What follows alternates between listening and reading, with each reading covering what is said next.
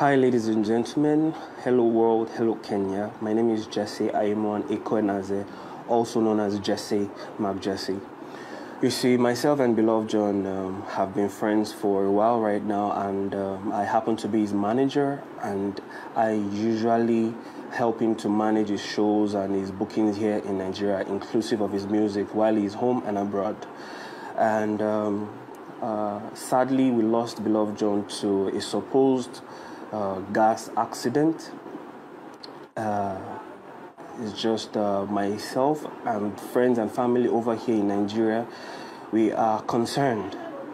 And we want to know the truth. You see, in the stories that is going on around Kenya right now, you know, it's heartbreaking, and that is the reason why I am doing this video, because you see, though Beloved John is gone, but we can't do anything about it. We can't even question him to even know what happened to him.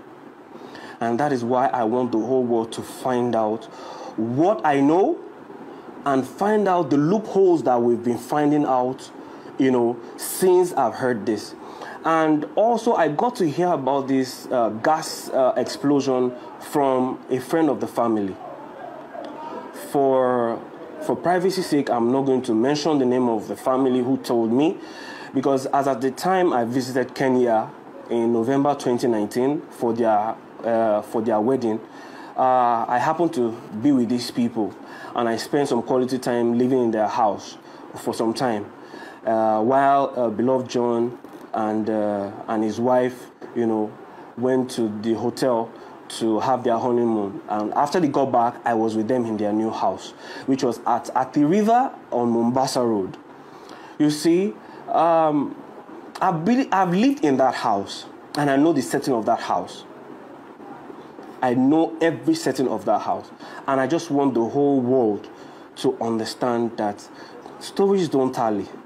I've been hearing, and I've still been receiving messages from anonymous people telling me things that, you know, Beloved John has also been talking to people about his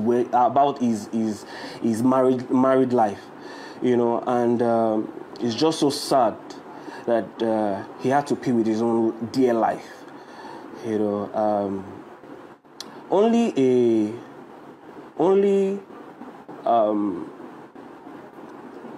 a guilty soul will find these as accusations. I'm not accusing everybody, and I'm not accusing anyone, but I just want Kenyans, Nigerians, and the whole world to understand this from my own point of view and from what everyone is talking about, and find out why. You see, Beloved John is a very smart person and he's not stupid.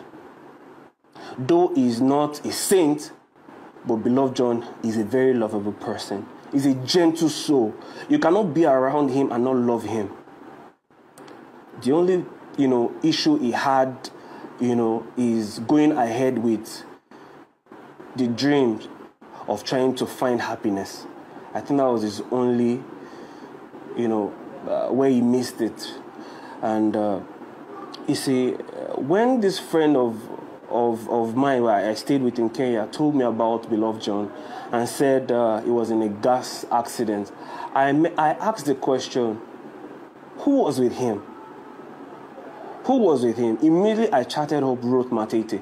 I called, she didn't pick up, so I chatted her. I said, please, what happened to John? And the next thing she said was, everything was okay. I said, I just heard he had an accident, a gas accident. The next thing she asked was, who told you? And immediately I told her, oh, this was the person that told me. She only gave me a thumbs up, and she didn't say any other thing else, which was around April the 2nd. I have the screen munchies of all this, and if you guys are in doubt, I can actually attach all this, you know, to this video, which I think I should. So immediately she found out that I knew about this gas accident. I inquired further, like, what's happening to John afterwards. I didn't get any response from Ruth or from whoever.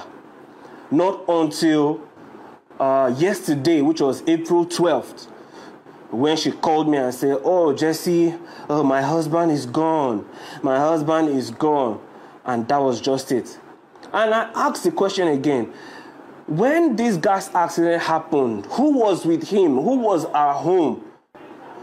Until our friend, Angie, who is our PA, now picked up the phone again and said, yes, that both of them were in the house, alone. Okay, so I don't doubt that. You see, truth is, everyone is you can come at me for whatever reason you have. I won't blame you. You see, celebrities in Kenya and all around the world are, saying condolences and saying kind words to this, but I don't think some people are a saint either. You see, Beloved John's marriage was never rosy. Ruth Matete, you can look at me in the eyes and tell the whole world the truth. You were very violent with Beloved John. You have stabbed him not once, not twice, not the third time. In fact, it so happened that as at the last time I knew about this stabbing thing, that you tried to kill Beloved John, I was there with you guys at the river, in Great Wall Gardens. That is where your house was. And you guys had a fight, an argument, and you stabbed him. You almost killed him. And for those of you that are in doubt, I'm going to upload 2 of the audio files. Because when that thing happened, I recorded the situation. I wanted to record video, but I knew that I was not going to have the time to start doing that. So I recorded the audio. So I recorded it and I kept the phone in my pocket. While Beloved John was fighting for his life, he beat up Ruth Matete to protect himself. He threw her out of the house. And eventually, I dragged Ruth. Ruth, you know what I'm saying is the truth. I dragged you from outside. I kept you in the other room. I brought you new clothes so that you can keep warm because that night was very cold. I brought you in. I gave you clothes. And I went to confront Beloved John. And I asked him, why did he do what he did? And the next thing he told me, I should leave you alone. Because why? You've been like this. You've been like that for years. He has been managing that. And I asked him a question. If you have been managing this, why are you continuing to go on with this? Why are you going on with this marriage? And he said, he has managed it so far and God is helping him. Well, where are you today? Where are you today? 6 feet. You're dead. It hurt so much, because we both had...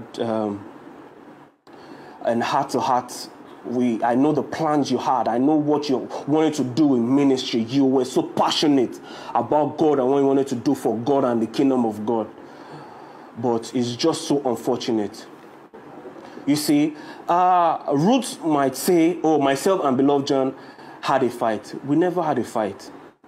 We had an argument because when I was coming to Kenya, both of them were not really boxed up. They wanted me to come for their wedding. They wanted me to come and shoot their wedding and also act like as a best man. And I said they have to choose one. Somehow I was able to go with my camera gear and I went to Kenya. On getting there, they told me I should use some of my own money, that when I get there, I was going to be refunded back before I get back to Nigeria. And I felt, it was the day I wanted to celebrate with them. So I had to just take it.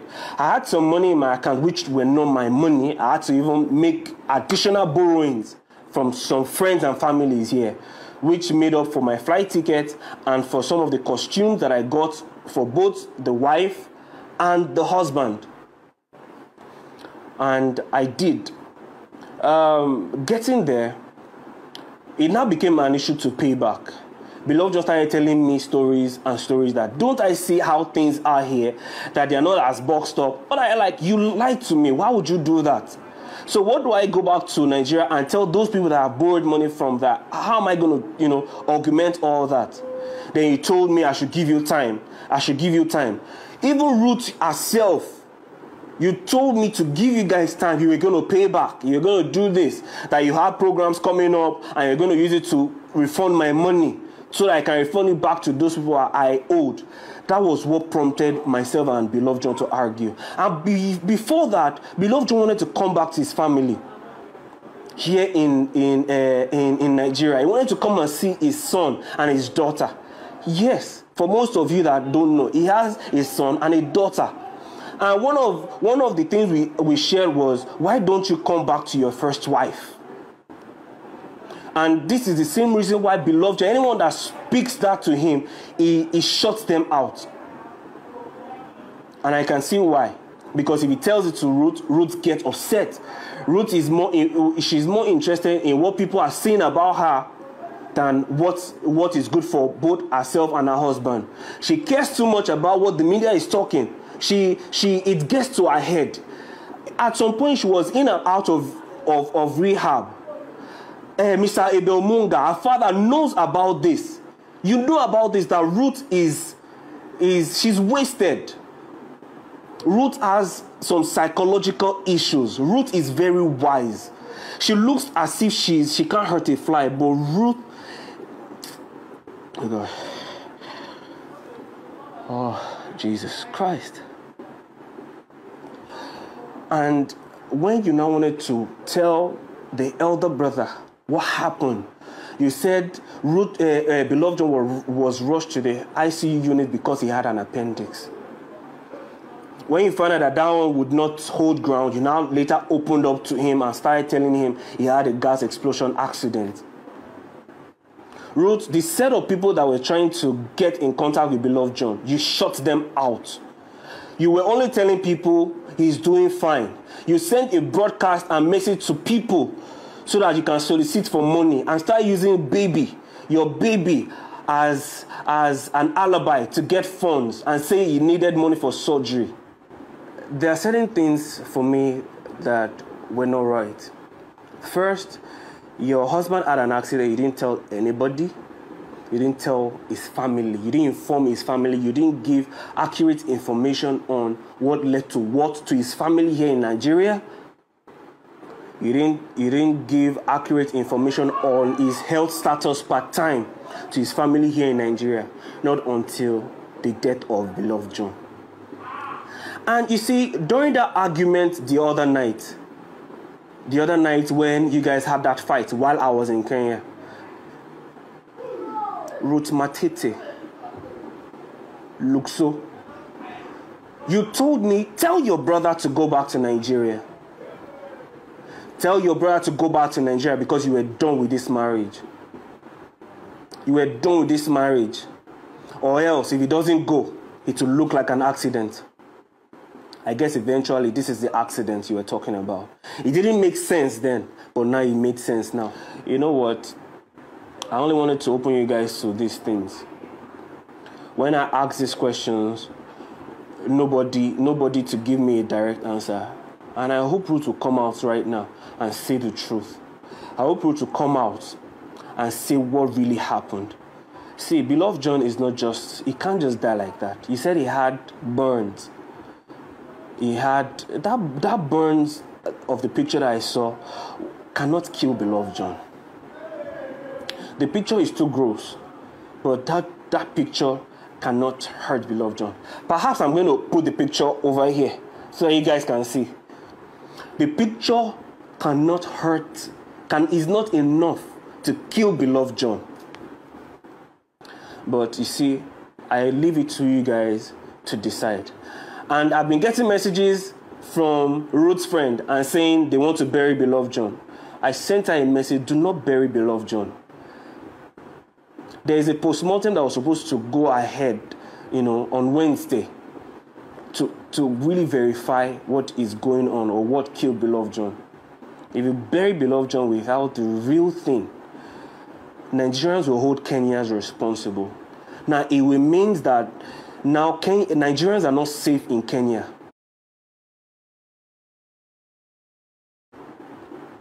That's what you guys are trying to say right now. And if that is what the case is, then too bad. If we Africans cannot vouch for ourselves, is it what is going to now become? That Kenyans are not welcome in our own country? Don't get me wrong, I enjoy Kenya. Kenya people are beautiful people. Kenyans are the most lovely people on earth. Kenyans are the ones that open their doors. I bought it in Matatu. That's what you guys call bus. I bought it in Matatu. I was going to Ngong Road or something, or whatever it's called, to a church one time to worship. And I didn't know how else to go. I bought it in Matatu. I didn't know how to speak Swahili. But I told them where I was going to. People were the ones vouching for me. Oh, you've not gotten there. They were telling the bus conductor that, oh, I was going to get highlight here. I was going to highlight here. You guys are lovely people. And I just want to put it to you guys. There's something that is not making sense. Find the truth for yourself.